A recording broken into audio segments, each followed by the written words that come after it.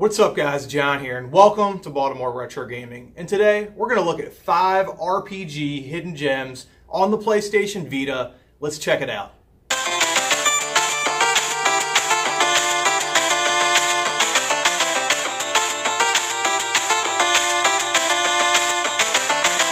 Okay, so at number 5, we have Saturday Morning RPG. Yes, Saturday Morning RPG, a game that really rings that nostalgia bell for me. Now, you might be thinking, John, the copy you just showed us is sealed. It's a sealed copy. How did you play it? Well, for you, I'd say I actually downloaded the game before I bought my copy. I bought my copy really cheap, and since I already owned it, I didn't feel like opening the one that I already had sealed. So, Saturday Morning RPG was produced by Mighty Rabbit Studios and released by Limited Run Games. And this game has a few interesting game mechanics. One of them, which is very similar to a game that came out around the same time, Cosmic Star Heroine, has this interesting game mechanic where you can only use one command once or every few times per battle. So pretty much wherever your commands are on the screen, usually at the bottom or the top of the screen, you're going to have a list of things you can do, once per battle or a few times per battle. And once that's done, you can either recharge that command or it's done for good, or at least until the next battle. So a couple other game mechanics that are pretty noteworthy in my opinion. First of all is the power-up system, or the attack multiplier system in the beginning of the battle. And pretty much what that does is it's a series of quick time events, usually multiple button taps and things like that, to kind of charge your attack so you can give a devastating super attack to your enemy, usually like for bosses or pretty powerful enemies, stuff like that. And another interesting game mechanic, at least something I find cool, especially on the PlayStation Vita, is the scratch and sniff stickers on the front of your notebook. Now what you do is you scratch the front of the Vita screen, or if you're using a DualShock 4 playing on a PlayStation 4 or a PS TV, you would obviously use your analog sticks to do so. But the scratch and sniff sticker system allows you to gain, additional defense, power-up items, things like that. You can get those if you're fast enough before the battle or before each round. Now, one of the things that really attracted me to this game, and I believe a lot of other people, even before this game's release, was all the pop culture icons and the 80s and 90s movie references and stuff like that in the game. So you're going to see like really heavy, Back to the Future references. You're going to see a lot of like G.I. Joe characters that you battle, things like that. There are other movies and TV shows and cartoon series that it does reference. But, when you're almost 40 years old like myself and you see all these things in a modern video game, like I said in the beginning of the video, it really rings that nostalgia bell for me. So overall, guys, I really like this game. The story's pretty good. The graphics, I think the only thing this game is lacking is it's showing you a lot of this like 16-bit pixel art, and then it's showing you like high-res graphics at the same time. I wish this game would have either stuck to one or the other. I don't like all those different graphical differences in the game, but overall, combat, story, this game has it all. And the only reason it's not number 1 on my list, like I said, is the graphical differences in the game. Man, that Saturday Morning RPG, I had a lot of fun playing that game. Anyways, guys, at number 4, we have Tales of Hearts R.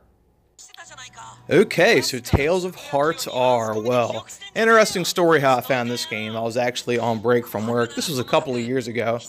And I was rummaging through my local GameStop, looking through all the used games, looking through all the Wii games, looking through all the PS3 games. And then I wandered over into the Vita section. And guys, this was at a time when GameStop didn't have a huge Vita section, but it was a little bit bigger than what it is now. And immediately I saw Tales of Hearts R. It stood out to me. I saw it was a Tales of game, so I grabbed it immediately.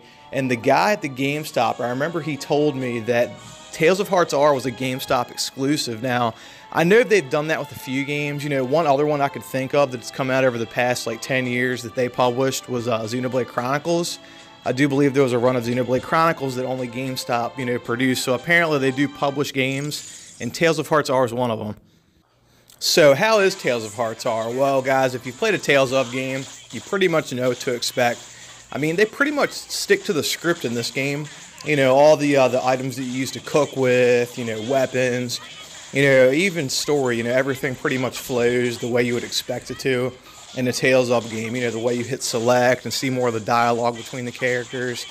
So I'm not going to say this game's like mind-blowing, groundbreaking, you have to go out and get it.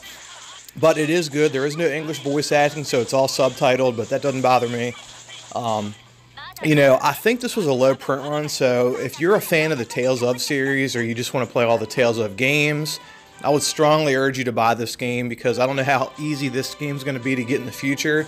Again, I think it was a low print run, and it is a decent game, and it's a game that's not too expensive. So guys, make sure if you're out and about, you see Tales of Hearts R, you find it for a decent price, make sure you grab it. Okay, so moving right along, at number 3, we have Exist Archive. Alright, Exist Archive. Guys, if you've ever played Valkyrie Profile, if you played it back in the day on the PS1, or you played it a little bit later on the PSP, or if you've ever heard about Valkyrie Profile, thought it sounded pretty cool and wanted to play it, well, you might want to play this game first because it is newer and it's probably easier to get than Valkyrie Profile. But yeah, guys, anyway, so the people that made Valkyrie Profile, from what I understand, they made this game too. It's kind of, some people consider it a spiritual successor to Valkyrie Profile. And to those people, I would say, I think you're absolutely right now. There's so many similarities I see between Exist Archive and Valkyrie Profile. I mean, for one, the dialogue from the main male protagonist in the beginning of the game is similar to the guy in Valkyrie Profile that has the big sword that insulted the king, if you guys have played that game. The way they speak in the beginning of the game is like, it's almost identical how the scenes are kind of streamlined together. And then the battle system, I mean, it's still that like turn-based, timing-based battle system, you know, just like Valkyrie Profile. I mean, guys, you know, graphics aside, those games share so many similarities, and that is not necessarily a bad thing. I think that Exist Archive is an amazing game. I really loved it. I love the story.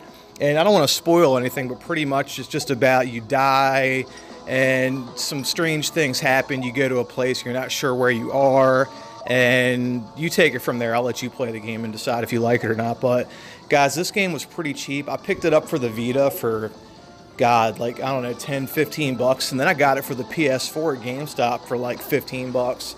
I mean, I loved it that much that I got it for the PS4 as well. Never played it on the PS4, so I don't know if there's any differences between this one and the Vita version, but I own both. And guys, this is an amazing RPG. It's pretty cheap. You know, you might find it easier to play on the PS4. It's probably easier to find that way. And like I said, it's like a $15 game. I strongly suggest you to pick it up. If you're a fan of RPGs, if you're a fan of JRPGs, you know, if you played Valkyrie Profile and you loved it, buy this game. There's no reason why you shouldn't own it. It's totally cheap, totally affordable, and I think a lot of people will like it. So, you see Exist Archive? Trust me, pick it up. At number 2, we have Ys Memories of Celceta. You know, guys, when I saw this game at GameStop, again, I found this game at GameStop, and this wasn't recently, this was a few years ago. You know, I was just as surprised to see this game as I was to see the Tales of game, although I forget which one I found first. But, you know, anyway, guys, I was a huge fan of the Ys games on the PSP. I mean, honestly, I was a huge fan of the Ys game that I got on the TurboGrafx CD back in the day. So, yeah, I've been playing the Ys games for a really long time. And when I saw this, and I know this game, I think, I'm not sure because I never played it, but I think it was released on PC. Maybe not. I don't know. Let me know in the comments below. I'm not quite sure. I'd love to find out. You know, I could do a Google search, but I'd rather somebody else tell me. Anyways, you know, this doesn't do anything like new and crazy in the series, but it is a good entry, and it's good that the Vita actually got a Ys game in its lifespan. You know, just like any other Ys game, or, you know, not Ys Origin, that one's a little bit different, but, you know, it's this guy Adolf Christian, and it's about an adventure. He gets put in a situation, and he has an adventure, and that's all you really need to know about any Ys game, really, except for Ys Origin, because again, that one's a little bit different. But guys, you know, this is another cheap game, although this one's probably a little trickier to find, because I know people are looking for this game, so finding it at a GameStop or something like that might be out of the question now. I don't know. I haven't seen it in a really long time, but I know this isn't a super expensive game. I mean, if you really want this game, it shouldn't cost you any more than like 30 bucks. I don't think it's that expensive. And I don't know for sure, but this might have been a GameStop exclusive. Again, I don't know. You know, let me know in the comments below. I'm not quite sure. That's the only place I've ever seen it. And again, that's actually where I bought this game. I was buying a lot of these Vita games when they were like liquidating them, you know, selling them really cheap, you know, back before there was like no hype for the system and the system was on like severe life support from Sony. You know, that's when I got a lot of these games, because I'm a big fan of buying games when they're really cheap, and that's why I own the games that I own, you know. But you see this game, definitely buy it, although you're probably going to have to buy it online again. It's probably not going to cost you any more than $30, but in my opinion, that's a $30 well spent, because if you're a fan of the Ys games, I think you're going to love this one. You see Memories of Celceta lying around for a decent price? Again, pick it up. Okay, so what is my number one game? Well, my number one game's kind of cheating because it's multiple games, and that is the Dimension Neptunia series. There was 3 Rebirth games that came out on the PlayStation Vita. Now, these are kind of rehashes, or I want to say kind of upgrades to the games that came out on the PlayStation 3. But it's not just these games. I mean, there's many more. There's 4 more games, spin-offs, and different games that got added to the series on the PlayStation Vita. Okay guys, so this is so many games, I had to reference Wikipedia. So the Dimension Neptunia series, or in Japan as it's known as Super Dimensional Game Neptune, is a video role-playing game series created and developed by Idea Factory. The series debuted in Japan on August 19th of 2010 with the video game of the same name exclusively for the PlayStation 3, later re-released an enhanced remake under the name Dimension Neptunia Rebirth for the PlayStation Vita. 2 sequels, Dimension Neptunia, 2 other Rebirth games, in addition to the remake titles for both of them, and 3 spin-offs for the PlayStation Vita have also been released. Another sequel on the PlayStation 4 titled Mega Dimension Neptune 7 was released in 2015 and has also branched off into a manga, light novel, and anime media franchise series. Guys, if I told you I had played and beat all these games, I'd be lying to you, but I have played the Rebirth games, and pretty much those are just kind of upgrades to the story and different things from the PlayStation 3 version. That's where I played these games originally, was on the PlayStation 3. And the reason I actually own all the games in the series for the Vita, again, I was buying these games at a time where they were liquidating them, and they were really cheap. I mean, I remember paying $20 for 4 of these games at one time. So, but again, these are games that are kind of getting trickier to find. I know they've kind of developed a little bit of a cult following. And they're really, really good, especially the story. So pretty much what these games are about is there's these different girls, and every girl kind of represents a different video game franchise. Like, you know, one's Sega, you know, one's Microsoft, you know, one's Nintendo. I mean, they even have, I'm pretty sure they have like TurboGrafx 16 and stuff like that in here. And guys, I really like the hidden innuendos and different references to video games and video game culture that they have in these games, and that's one of the reasons why I really love these games. You know, I love getting to a part when there's some dialogue and it references, you know, something in video game culture that I never thought a video game would ever talk about, and they do. And you know, I found myself like Googling, you know, some of the references in these games, and like, oh my god, like, you know, there's so many hidden messages and stuff in these games, at least that I've noticed, that it makes me want to muscle through the game and, you know, hear everything and Google search stuff and get into the lore of the Dimension Neptunia series. So I'm a huge fan of it. You might want to buy these games on the PlayStation 3, although they're a little bit different. They're probably going to be a lot cheaper. You know, I know that the collector's editions of some of these games, like the Rebirth one, is, I don't know, people are asking like $700 for the collector's edition of that, and that's stupid money to pay on a video game. But you could probably find most of these Vita games for right around $20 if you look for them, or if you buy them online. And I suggest whether you play them digital, you play them physical, I recommend that you play these games, because if you're like me and you're a fan of RPGs, especially that weird obscure stuff, you're probably going to love these games. They're turn-based RPGs, battle system's good, story's good. I highly recommend them. I mean, they're #1 on my list, so I feel like they're a hidden gem on the system, and I had a lot of fun with these games. So guys, if you're out and about and you see any Dimension Neptunia or any game, whether it's the PS4, the Vita, whatever, you know, buy it. You know, see if you like it. They're not super expensive. And if you like it, then you can start buying other games in the series. But again, you see one of these games for a decent price in your travels, pick it up.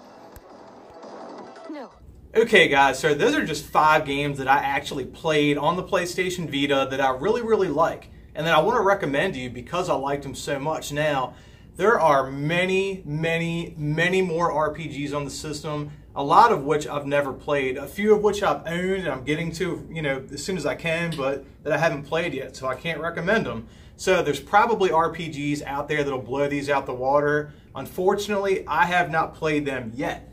Now, when I think about PlayStation overall, you know, when I think about the PlayStation 1, the PlayStation 2, and especially the PSP, you know, those systems are so rich and heavy in RPGs and, you know, great series of RPGs that it's almost staggering to think about, like, how many games out there that I haven't played yet, you know, games that take 30, 40, 50, 100 hours. I mean, you know, games like that, like, you know, Persona 5, I put in work on that game. That game took me a long time to get through. I got a busy life, so the fact that I even can put in the time to like finish a lot of these RPGs is kind of incredible, at least in my opinion. Well, anyways, guys, what are some of the RPGs that you've actually played on the Vita? Or, you know, games that aren't necessarily on the Vita per se, because some of these games are on other systems, like Dimension Neptunia. Some of those games are on the PS3. You know, Saturday Morning RPG. This is on the PS4, the Vita, and the Nintendo Switch now. And let's see, what else here? Yeah, Exist Archive. This is out on the PlayStation 4 too. So not all these games are Vita exclusive, but they all are really good. So like I said, guys, what are some of your favorite RPGs on the Vita? You know, games that I haven't talked about that maybe I should be playing, or just some of your favorite games overall. Anyways, guys, thanks for watching. Now, remember to like this video. Remember to subscribe to the channel. Until next time, peace out.